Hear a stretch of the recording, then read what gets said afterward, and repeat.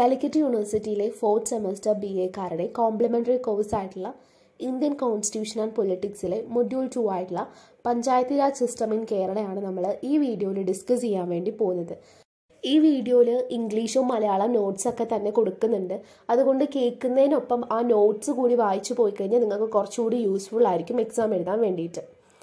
India has been known to be the land of villages as majority of the population lives in villages.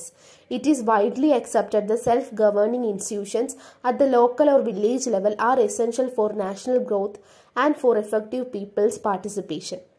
അതായത് നമ്മൾ പഞ്ചായത്തി രാജ് സിസ്റ്റത്തിലേക്ക് എടുക്കുകയാണെന്നുണ്ടെങ്കിൽ അധികാര വികേന്ദ്രീകരണം എന്നുള്ളൊരു കാര്യം, അതായത് ഡീസെൻട്രലൈസേഷൻ ഓഫ് പവർ ഡിസ്ട്രിബ്യൂട്ട് താഴേക്കിടയിലുള്ള ഗവൺമെൻറ്റിലേക്ക് നൽകുക, എന്നാൽ മാത്രമേ നാഷണൽ ലെവലിൽ ഗ്രോത്ത് ഉണ്ടാവുകയുള്ളൂ എന്ന് മനസ്സിലായതോട് കൂടിയിട്ടാണ് ഈ Panchayati Raj system, decentralisation of powers ഒക്കെ തന്നെ വന്നിട്ടുണ്ടായിരുന്നത്. ഇനി നമുക്ക് എന്താണ് ഇതിൻ്റെ ബാക്ക്ഗ്രൗണ്ട് നോക്കാം. എന്തായത് പഞ്ചായത്തി രാജ് സിസ്റ്റം എങ്ങനെയാണ് വന്നത് നോക്കാം. The Indian Constitution enforced on January 26, 1950 gave constitutional importance to local self-government by including it in the state list in the 7th schedule. Also, Article 40 of the Directive Principles of State Policy entrusted the states to take steps to organize village panchayat. 1950 January 26 Indian ഭരണഘടന നിലവിൽ വന്നപ്പോൾ 7th ഷെഡ്യൂളിൽ ഈ ഒരു കാര്യം ഉൾപ്പെടുത്തി.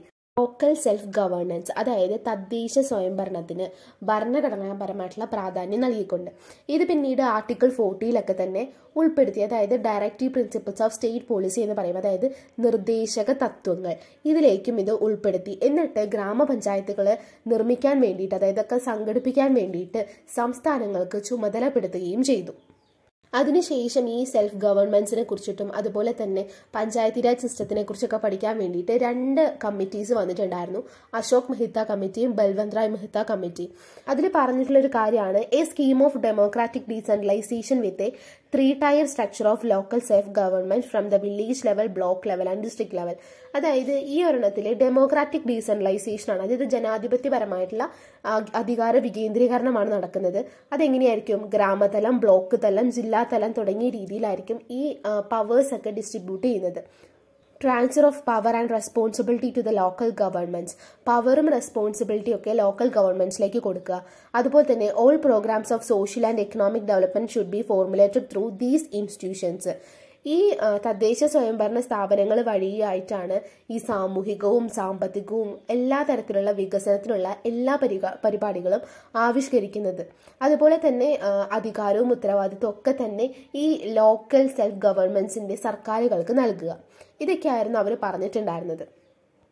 ഇതിൽ ഏറ്റവും ശ്രദ്ധിക്കേണ്ട കാര്യം 3-tier സിസ്റ്റമാണ്. അതായത് ഗ്രാമതലവും ബ്ലോക്ക് തലവും ജില്ലാ തലവും എന്ന് പറഞ്ഞിട്ട് ഈ തദ്ദേശ സ്വയംഭരണ സ്ഥാപനങ്ങളെ, ലോക്കൽ സെൽഫ് ഗവൺമെന്റ് സ്ഥാപനങ്ങളെയൊക്കെ എന്ത് ചെയ്യാണ്, ഡിവൈഡ് ചെയ്യാണ് ചെയ്യുന്നത്. ഇനി ഇതിൽ പഠിക്കാനുള്ള ഒരു ടോപ്പിക് എന്ന് പറയുന്നത് 73rd കോൺസ്റ്റിറ്റ്യൂഷണൽ അമെൻമെന്റ് ആക്ട് 1992 ആണ്. അതായത് അമെൻമെന്റ്സ് എന്ന് വെച്ച് കഴിഞ്ഞാൽ ഭേദഗതി വരുത്തുക എന്നാണ് പറയുക. അതായത് ചില നിയമങ്ങൾ, കാര്യങ്ങളൊക്കെ നമ്മുടെ ഭരണഘടനയിൽ ഉണ്ടാവും. ആ ഭരണഘടനയിലെ അതിലേക്ക് കൂട്ടിച്ചേർക്കുക അല്ലെങ്കിൽ അതിനെ ഭേദഗതി വരുത്തുക എന്നൊക്കെയാണ് ഈ അമെൻമെന്റ്സ് കൊണ്ട് ഉദ്ദേശിക്കുന്നത്. അപ്പോൾ 73ാമത്തെ അമെൻമെന്റിൽ 1992 പറഞ്ഞത് എന്താണെന്ന് വെച്ച് കഴിഞ്ഞാൽ, This Act provides that the Panchayat bodies will have a duration of 5 years with the elections mandatory after this period. Under the Act, the establishment of Panchayat and the devolution of necessary powers and authority on Panchayati Raj institutions are vested in the state governments. It provides for a 3-tier Panchayat system at the village, intermediate and district level. അതായത് ഈ ഒരു അമെൻമെന്റ് കൊണ്ടുവന്നിരിക്കുന്നതിൽ part 9 പറഞ്ഞിട്ടുണ്ടായിരുന്നത് ഇത് പഞ്ചായത്ത് എന്നുള്ളൊരു കാര്യം Indian കോൺസ്റ്റിറ്റ്യൂഷന്റെ അമെൻമെന്റിലൂടെ കൂട്ടിച്ചേർത്തു. നിർബന്ധമായിട്ടും പഞ്ചായത്ത് ബോഡികൾക്ക് എന്ത് ചെയ്യുന്നത്, 5 വർഷത്തെ കാലാവധിയാണ് ഉണ്ടാവുക. അതുപോലെ തന്നെ സംസ്ഥാന സർക്കാരുകളാണ് പഞ്ചായത്തി രാജ് സ്ഥാപനങ്ങൾക്ക് വേണ്ടിയിട്ടുള്ള അധികാരങ്ങൾ, അതായത് റെസ്പോൺസിബിലിറ്റീസും പവേഴ്സ് കാര്യങ്ങളൊക്കെ തന്നെ ഡിവൈഡ് ചെയ്ത് കൊടുക്കുന്നത്. ഇതിനെ തന്നെ പിന്നെ 3 തരത്തിലാണത് ഡിവൈഡ് ചെയ്തിരിക്കുന്നത്: ഗ്രാമം, ഇന്റർമീഡിയറ്റ്, ജില്ലാതലം. അങ്ങനെ ഒരു ത്രിതല പഞ്ചായത്ത് സിസ്റ്റമാണ് ഇവിടെ കൊണ്ടുവന്നിട്ടുണ്ടായിരുന്നത്. അതുപോലെ തന്നെ ഗ്രാമസഭകൾ കൊണ്ടുവന്നു. ഗ്രാമസഭ എന്ന് വെച്ച് കഴിഞ്ഞാൽ ഈ ഗ്രാമതലത്തിൽ പഞ്ചായത്തിന്റെ പരിധിയിൽ ഉൾപ്പെടുന്ന, അതുപോലെ ഗ്രാമവുമായിട്ട് ബന്ധപ്പെട്ട് വോട്ടർ പട്ടികയിൽ രജിസ്റ്റർ ചെയ്തിട്ടുള്ള വ്യക്തികൾ അടങ്ങുന്ന ഒരു ബോഡീനെയാണ് നമ്മൾ ഗ്രാമസഭ എന്നുകൊണ്ട് ഉദ്ദേശിക്കുന്നത്. പിന്നീട് റിസർവേഷൻ റിസർവേഷൻ ഓഫ് സീറ്റ്സിനെ കുറിച്ച് പറയുന്നുണ്ട്. അതായത് SC/ST ഷെഡ്യൂൾഡ് കാസ്റ്റുകൾക്കും ഷെഡ്യൂൾഡ് ട്രൈബ്സിനും അതുപോലെ തന്നെ സ്ത്രീകൾക്കുമാണ് റിസർവ് ചെയ്തിട്ടുള്ളത്, അതായത് സീറ്റ് സംവരണം നൽകുന്നത്. പഞ്ചായത്ത് സീറ്റിന്റെ 1/3 ഭാഗം വനിതകൾക്കായിട്ട് സംവരണം ചെയ്തിട്ടുണ്ട്. അതുപോലെ തന്നെ ഈ ഷെഡ്യൂൾഡ് കാസ്റ്റ് ഷെഡ്യൂൾഡ് ട്രൈബ് വിഭാഗങ്ങൾക്കും സീറ്റ് സംവരണം ചെയ്തിട്ടുണ്ട്. അത് അവരുടെ ജനസംഖ്യ, അതായത് അവരുടെ പോപ്പുലേഷൻ അനുസൃതമായിട്ടായിരിക്കും ഈ സീറ്റ് സംവരണം ഉണ്ടാവുക. പിന്നെ ഈ അമെൻമെന്റിൽ പറയുന്ന വേറൊരു കാര്യം എന്ന് വെച്ച് കഴിഞ്ഞാൽ it provides powers and authority and responsibilities entrusted to the panchayat to prepare plans for economic development and social justice. അതായത് എക്കണോമിക് ഡെവലപ്മെന്റിനും സോഷ്യൽ ജസ്റ്റിസിനും വേണ്ടിയിട്ടുള്ള പല പ്ലാൻസും പ്രിപ്പയർ ചെയ്യാൻ വേണ്ടിയിട്ട് പഞ്ചായത്തുകൾക്ക് അധികാരം നൽകുന്നുണ്ട്. 29 ഐറ്റംസ് ആണ് ഇതിൽ ഉൾപ്പെടുന്നത്. അതായത് കൃഷി, അനുബന്ധ പ്രവർത്തനങ്ങൾ, അതുപോലെ തന്നെ ജലസേചന പദ്ധതികൾ, ഭൂപരിഷ്കരണം, പിന്നെ അതുപോലെ തന്നെ വാട്ടർ മാനേജ്മെന്റ്, ഖാദി ഗ്രാമം, പിന്നെ കുടിൽ വ്യവസായങ്ങൾ, റോഡുകൾ, പാലങ്ങൾ, അങ്ങനെ ഒരു 29 ഐറ്റംസ് ആണ് ഇതിൽ പെടുന്നത്. അപ്പോൾ 73rd അമെൻമെന്റിൽ ഇത്രയും കാര്യങ്ങളൊക്കെയാണ് പെടുന്നത്. അതായത് 3 ടയർ സിസ്റ്റം കൊണ്ടുവന്നിട്ടുള്ള കാര്യം, സീറ്റ് റിസർവേഷൻ്റെ കാര്യം, അതുപോലെ തന്നെ അവർക്ക് പ്ലാൻസ് കാര്യങ്ങളൊക്കെ കൊണ്ടുവരാനുള്ള, അതായത് എക്കണോമിക് ഡെവലപ്മെന്റിലെ കാര്യങ്ങൾക്ക് പ്ലാൻസ് കൊണ്ടുവരാനുള്ള കാര്യങ്ങൾ, അങ്ങനെ കുറച്ച് കാര്യങ്ങളൊക്കെ തന്നെ നിങ്ങൾ നിങ്ങളുടേതായിട്ടുള്ള രീതിയിൽ എഴുതിയാൽ മതി. 74th അമെൻമെന്റ് ആണ് പറയുന്നത്, 74th കോൺസ്റ്റിറ്റ്യൂഷണൽ അമെൻമെന്റ് ആക്ട് 1992. ഇതിനകത്ത് പറയുന്നത് മുനിസിപ്പാലിറ്റികൾ എന്ന് പറയുന്ന ഒരു ഭാഗം കോൺസ്റ്റിറ്റ്യൂഷനിൽ ഉൾപ്പെടുത്തി എന്നുള്ളതാണ്. അതിൽ അവരുടേതായിട്ടുള്ള പവേഴ്സ്, അതോറിറ്റീസ്, റെസ്പോൺസിബിലിറ്റീസ് കാര്യങ്ങളൊക്കെ തന്നെ ഇതിൽ ഉൾപ്പെടുന്നുണ്ട്. പിന്നെ നമ്മൾ മുൻപ് പറഞ്ഞിട്ടുണ്ടായിരുന്ന സെയിം പോയിന്റ് തന്നെയാണ്, അതായത് റിസർവേഷൻ ഓഫ് സീറ്റ്സ് ആണ്. അതായത് എല്ലാ മുനിസിപ്പാലിറ്റിയിലും ഷെഡ്യൂൾഡ് കാസ്റ്റിനും ഷെഡ്യൂൾഡ് ട്രൈബ്സിനും സീറ്റുകൾ സംവരണം ചെയ്യുന്നുണ്ട്. അതുപോലെ തന്നെ 1/3 സ്ത്രീകൾക്ക് വേണ്ടിയിട്ടും കൊടുക്കുന്നുണ്ട്. അപ്പോൾ ഇതാണ് 74th അമെൻമെന്റിൽ പറയുന്നത്. ഇത് മുനിസിപ്പാലിറ്റികൾ എന്നുള്ളൊരു കാര്യം അതിൽ കൊണ്ടുവന്നു എന്ന് മാത്രം ആഡ് ചെയ്യാം. ബാക്കിയൊക്കെ ഈ 73rd അമെൻമെന്റിന്റെ കാര്യങ്ങളൊക്കെ കൂടി മിക്സ് ചെയ്ത് എഴുതാം. ഇനി അടുത്ത് പഠിക്കാനുള്ളത് panchayat Raj institutions in കേരളയാണ്. One of the salient points of difference between Panchayats of Kerala and those from other states is that the Panchayats of Kerala are comparatively bigger in population and income.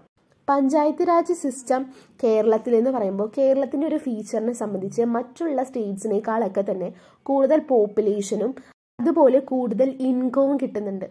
അതുകൊണ്ട് ഈ സാക്ഷരത, അതുപോലെ തന്നെ രാഷ്ട്രീയപരമായിട്ടുള്ള അവബോധം, ഇതൊക്കെ മറ്റ് പഞ്ചായത്തുകളിൽ നിന്നും കേരളത്തിലെ പഞ്ചായത്തുകളെ വ്യത്യസ്തമാക്കി നിർത്താറുണ്ട്. നന്നായിട്ട് എഡ്യൂക്കേറ്റഡ് ആയിട്ടുള്ള ഗ്രാമീണമായിട്ടുള്ള ആൾക്കാരായതുകൊണ്ട് തന്നെ ഓരോ പ്ലാൻസ് കാര്യങ്ങളും പോളിസീസൊക്കെ കൊണ്ടുവരുമ്പോഴും അതറിയാനും അതിലൊക്കെ തന്നെ പങ്കെടുക്കാനൊക്കെ തന്നെ ഇവർ മാക്സിമം ശ്രദ്ധിക്കാറുണ്ട്. അതുകൊണ്ട് തന്നെ പഞ്ചായത്തുകളൊക്കെ എപ്പോഴും നല്ല നിലവാരം പുലർത്തുന്നവയാണ്. അപ്പോൾ അങ്ങനെയൊക്കെ പറഞ്ഞിട്ട് കേരളത്തിലെ പഞ്ചായത്ത് സിസ്റ്റത്തിനെ കുറിച്ച് നമുക്ക് എഴുതി വയ്ക്കാം. അപ്പോൾ ഗ്രാമസഭ പോലുള്ള കാര്യങ്ങളൊക്കെ തന്നെ ഇതിൽ ഇൻക്ലൂഡ് ചെയ്യണം. ഇനി എന്താണ് ദ കേരള പഞ്ചായത്ത് ആക്ട് 1960 എന്താണ് പറയുന്നത്? The Kerala panchayat act 1960 clearly point out the staff employed at the panchayat level of the government will work under the control and supervision of the panchayat. അതായത് ഈ പഞ്ചായത്ത് നിയമത്തിൽ പറയുന്നത് സർക്കാരിൻ്റെ പഞ്ചായത്ത് തലത്തിൽ ജോലി ചെയ്യുന്ന എല്ലാവരുടെ വർക്ക് കാര്യങ്ങളൊക്കെ തന്നെ സർക്കാരിൻ്റെ നിയന്ത്രണത്തിലും മേൽനോട്ടത്തിലുമായിരിക്കും. ഓരോ പഞ്ചായത്തുകളും ഏറ്റെടുത്ത് നടത്തേണ്ടതായിട്ടുള്ള കുറേ കാര്യങ്ങളുണ്ട്. അതായത് പ്രൈമറി സ്കൂളുകളുടെ മേൽനോട്ടം, അതുപോലെ മെഡിക്കൽ പൊതുജനാരോഗ്യം, ശിശുക്ഷേമം, അതുപോലെ വില്ലേജ് സ്ഥിതിവിവര കണക്കുകളുടെ ശേഖരണം തുടങ്ങിയ അങ്ങനെ ഒരുപാട് കാര്യങ്ങൾ, കൃഷി, മൃഗസംരക്ഷണം, ആശയവിനിമയം. അപ്പോൾ ഇതിലൊക്കെ തന്നെ പഞ്ചായത്തും പഞ്ചായത്തിലെ ജീവനക്കാരെയൊക്കെ തന്നെ വളരെയധികം ശ്രദ്ധാപൂർവം ഇടപെടുന്നുണ്ട് എന്നുള്ള രീതിയിലും ഇതിനൊക്കെ ഓരോ ഡിപ്പാർട്ട്മെന്റ്സും അവരിതിന് മേൽനോട്ടം വഹിക്കുന്നുമുണ്ട്. പിന്നീട് പറയുന്ന ഒരു ഇമ്പോർട്ടൻറ്റ് പോയിന്റ് ആണ് റിസർവേഷൻ, സീറ്റ് സംവരണം. എല്ലാത്തിലും ഇത് പറയുന്നുണ്ട്. അതുകൊണ്ട് ഈ ഒരു പോയിന്റ് പഠിച്ചു വെക്കുക, എല്ലാത്തിലും എഴുതി വയ്ക്കാനും ശ്രമിക്കുക. അതുപോലെ ഇതിൽ പറയുന്നത് വെച്ച് കഴിഞ്ഞാൽ ഒരു പഞ്ചായത്ത് പ്രദേശത്തെ പട്ടികജാതി പട്ടികവർഗ വിഭാഗങ്ങളുടെയൊക്കെ ആ വോട്ടർമാരുടെ എണ്ണം ആ പഞ്ചായത്തിലെ ആ ഒരു ഏരിയയിലെ മൊത്തം വോട്ടർമാരുടെ എണ്ണത്തിൻ്റെ 5% കുറയാത്ത സാഹചര്യത്തിൽ ഒരു സീറ്റ് സംവരണം ചെയ്യണമെന്നാണ്. അങ്ങനെ പിന്നെ വനിതാ അംഗത്തെ തിരഞ്ഞെടുക്കുന്ന കാര്യങ്ങളൊക്കെ തന്നെ ഇതിൽ ഉൾപ്പെടുന്നുണ്ട്. പിന്നീട് കേരള പഞ്ചായത്ത് രാജ് ആക്ട് 1994 കൊണ്ടുവന്നിട്ടുണ്ട്. ഇതിൽ ഉദ്ദേശിക്കുന്നത് വെച്ച് കഴിഞ്ഞാൽ in March 1994 the state government introduced A Kerala panchayat bill in the state legislature. The provision of the bill were very restrictive and led to the great deal of criticism from both the intellectual and the public men. Introduce ചെയ്തിരുന്ന സമയത്ത് ഈ ബില്ലിലുണ്ടായിരുന്ന പല വ്യവസ്ഥകളും വളരെയധികം നിയന്ത്രിതമായിരുന്നു. അതുപോലെ പൊതുജനങ്ങളിൽ നിന്ന് വലിയ വിമർശനങ്ങളൊക്കെ നേരിടാൻ വേണ്ടിയിട്ട് ഈ ഒരു ബില്ല് ഇടയാക്കി. ഇതിൻ്റെ ഫലമായിട്ട് കുറേ മാറ്റങ്ങളൊക്കെ വരുത്തിയിട്ടുണ്ട്. The following are the main features of Kerala panchayat Raj act in 1994. 1994 Kerala panchayat Raj നിയമത്തിൻ്റെ പ്രധാന സവിശേഷതകളാണ് ഗ്രാമസഭ, ഗ്രാമപഞ്ചായത്ത്, ബ്ലോക്ക് പഞ്ചായത്ത് തുടങ്ങിയവയൊക്കെ. ഇനി ഇത് ഓരോന്ന് എന്താണെന്ന് നമ്മൾ പറയണം. ഇതൊരു പോസിറ്റീവ് ആയിട്ടുള്ള കാര്യമാണ് കേട്ടോ. ഗ്രാമസഭ എന്ന് പറയുന്നത് സംസ്ഥാനത്തെ പഞ്ചായത്തി രാജ് സ്ഥാപനങ്ങളുടെ അടിസ്ഥാന ആത്മാവാണ് ഈ ഗ്രാമസഭ എന്ന് പറയുന്നത്. അതായത് വാർഷിക ബഡ്ജറ്റ്, വികസന പരിപാടികളുടെ പദ്ധതി, വാർഷിക കണക്ക്, പിന്നെ പഞ്ചായത്ത് ഏറ്റെടുക്കുന്ന പ്രവർത്തനങ്ങളെക്കുറിച്ച് എല്ലാം തന്നെ പ്രസിഡന്റിൽ നിന്നോ അംഗങ്ങളിൽ നിന്നൊക്കെ തന്നെ വിശദീകരണം തേടുന്ന ഒരു കാര്യമാണ് ഇതിൽ പറയുന്നത്. ഇത് ഒരു വർഷത്തിൽ കുറഞ്ഞത് 2 പൊതുയോഗങ്ങളെങ്കിലും നടത്താറുണ്ട്. നമുക്കറിയാം ഗ്രാമസഭ നമ്മൾ പലരും പങ്കെടുക്കാറുള്ള ഒന്നാണ് ഈ ഗ്രാമസഭ എന്ന് പറയുന്നത്. ഈ ഗ്രാമപഞ്ചായത്ത് എന്താണെന്നാണ് as per section 7 of the Kerala panchayat Raj act 1994 there should be a gram panchayat four village of group of villages. അതായത് ഗ്രൂപ്പ് ഓഫ് വില്ലേജസിന് വേണ്ടിയിട്ടുള്ളതാണ് ഈ ഗ്രാമപഞ്ചായത്ത് എന്ന് പറയുന്നത്. ഈ ഗ്രാമപഞ്ചായത്തിൽ 8 മുതൽ 15 വരെയുള്ള മെമ്പേഴ്സ് കാര്യങ്ങളൊക്കെ ഉൾപ്പെടുന്നുണ്ട്. അതുപോലെ ഇതിലും സീറ്റ് സംവരണം ചെയ്യുന്നുണ്ട്. ഗ്രാമപഞ്ചായത്തിലെ അംഗങ്ങൾ അവരുടെ ഇടയിൽ നിന്ന് പ്രസിഡന്റിനെയും വൈസ് പ്രസിഡന്റിനെയും ഒക്കെ തന്നെ തിരഞ്ഞെടുക്കാറുണ്ട്. നമ്മുടെ അവിടെയൊക്കെ തന്നെ ഗ്രാമപഞ്ചായത്ത് ഉണ്ട്. അപ്പോൾ അവർക്ക് അവരുടേതായിട്ടുള്ള ഓഫീസ് കാര്യങ്ങളൊക്കെ ഉണ്ട്. ഓരോ പോളിസീസും കാര്യങ്ങളൊക്കെ തന്നെ ഇംപ്ലിമെൻറ്റ് ചെയ്യുന്നതും ഇവരുടെ ഹെൽപ്പോട് കൂടി തന്നെയാണ്. ഇനി അടുത്തത് ബ്ലോക്ക് പഞ്ചായത്താണ്. The Kerala panchayat Raj act section 8 states that there should be a block panchayat at the block level. Total number of members in block panchayat shall be in 8 to 15. അതായത് ബ്ലോക്ക് പഞ്ചായത്ത് എന്ന് പറയുന്നത് ഗ്രാമപഞ്ചായത്തുകളെയൊക്കെ തന്നെ നിയന്ത്രിക്കുന്നത് ഒന്നാണ്. അതുപോലെ ഇവിടെ 8 മുതൽ 15 വരെയുള്ള അംഗങ്ങളും ഉണ്ടാവും. ജില്ലാ പഞ്ചായത്ത്, അതായത് ഡിസ്ട്രിക്ട് പഞ്ചായത്ത് എന്ന് പറയുന്നത് ജില്ലാതലത്തിൽ ഒരു പഞ്ചായത്ത് വേണമെന്ന് സെക്ഷൻ 9 ആണ് പറയുന്നത്. 15നും 25നും ഇടയിലാണ് ഇതിൽ അംഗങ്ങൾ എന്ന് പറയുന്നത്. ഇതുപോലെ തന്നെ പോളിസീസ് കാര്യങ്ങളൊക്കെ തന്നെ ഇംപ്ലിമെൻറ്റ് ചെയ്യാനും പവേഴ്സ് കാര്യങ്ങളൊക്കെ തന്നെ മറ്റുള്ള തലങ്ങളിലേക്ക് ഡിസ്ട്രിബ്യൂട്ട് ചെയ്യാനൊക്കെ തന്നെ ഈ ഡിസ്ട്രിക്ട് പഞ്ചായത്തും ഹെൽപ്പ് ചെയ്യുന്നുണ്ട്. അവർക്കും അറിയുന്ന കാര്യമായതുകൊണ്ട് തന്നെയാണ് ഇത്രയും സിമ്പിളായിട്ട് ഈ ഒരു ചാപ്റ്റർ പറഞ്ഞു പോണത്. അതുപോലെ ഇതിലെ സ്ലൈഡുകളിൽ ഓരോന്നിലും അതിൻ്റേതായിട്ടുള്ള പോയിന്റ്സ് കൊടുത്തിട്ടുണ്ട്. അപ്പോൾ അതും കൂടി വായിച്ചു കഴിഞ്ഞാൽ നിങ്ങൾക്ക് അറിയാവുന്ന കാര്യങ്ങളുടെ ഒപ്പം ഇത് കൂടി കൂട്ടിച്ചേർക്കുക, അത്ര മാത്രമേ ഉള്ളൂ. ഇവിടെ നിന്ന് മാക്സിമം 73rd 74th കോൺസ്റ്റിറ്റ്യൂഷണൽ അമെൻമെൻറ്റ്സിനെ കുറിച്ചിട്ടാണ് ചോദിക്കാൻ ചാൻസ്. പിന്നെ ഇപ്പോഴത്തെ കേരളത്തിലെ പഞ്ചായത്ത് രാജ് സിസ്റ്റത്തിനെ കുറിച്ചിട്ടും ചോദിക്കാൻ ചാൻസ് ഉണ്ട്.